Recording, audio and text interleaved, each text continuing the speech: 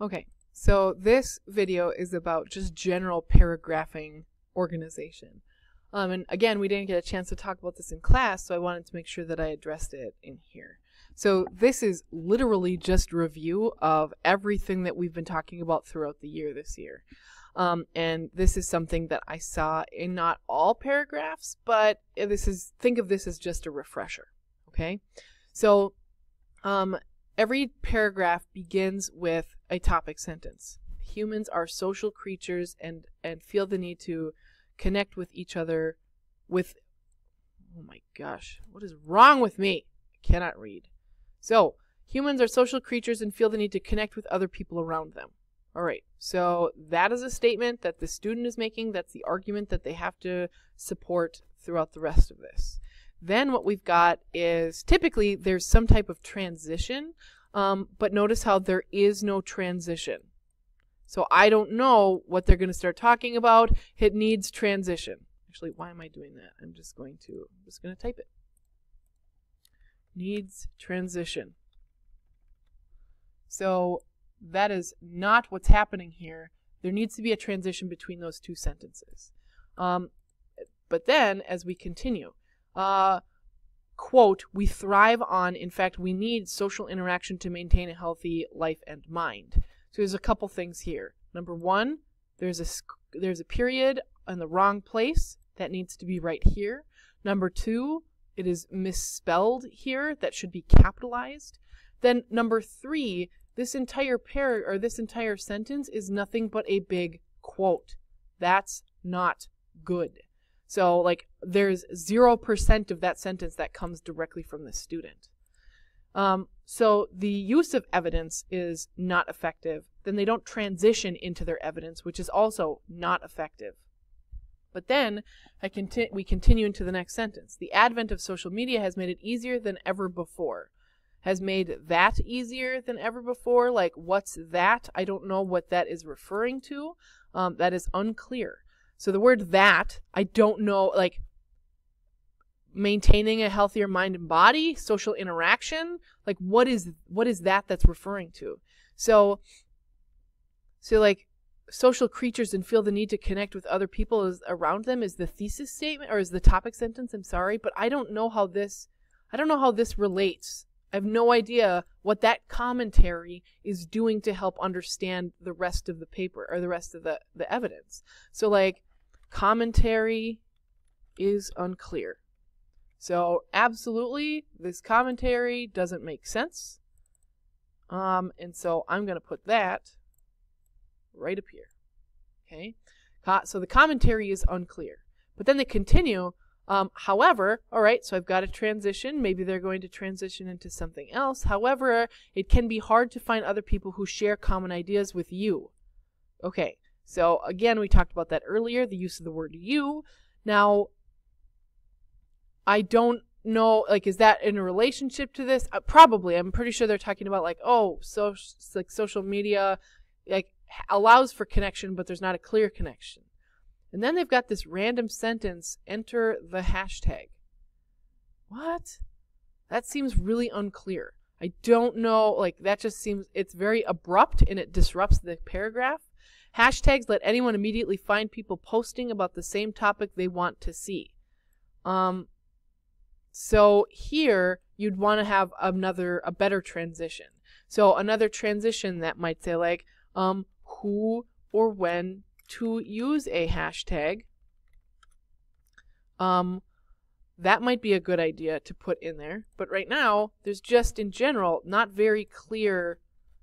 It's talking about something, and I'm unsure about where this relates to or how it relates to the rest of the paragraph.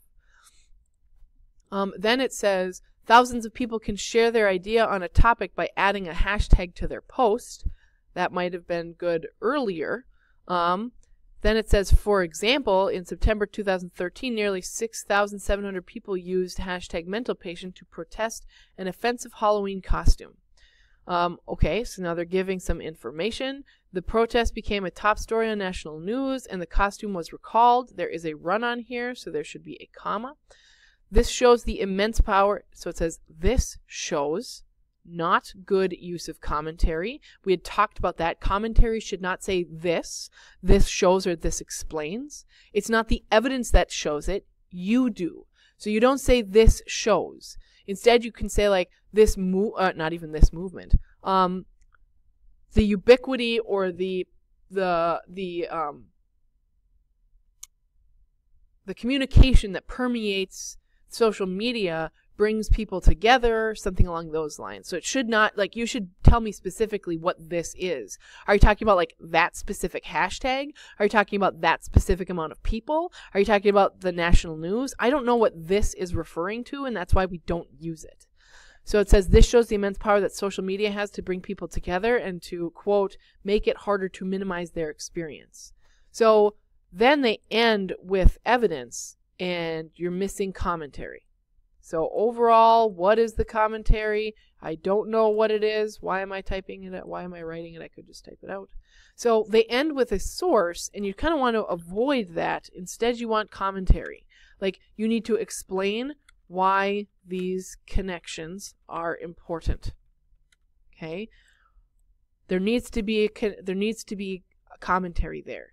And like, I don't know how this actually notice how, like, the topic sentence itself is talking about the need to connect. How does this piece of evidence show the need to connect? Instead, it says the immense power of connection. I think that's what it's talking about because it says this. I don't know what this is. But anyways, but they're not telling me how it shows a need to connect. So in general, what you need to do is you need to remind yourself, here are the different parts of a paragraph. Topic sentence. So you've got that. Okay, and no evidence in the topic sentence.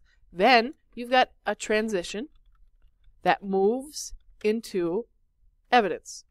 Okay. Then you've got commentary that explains why the evidence is important. So how it proves the topic sentence.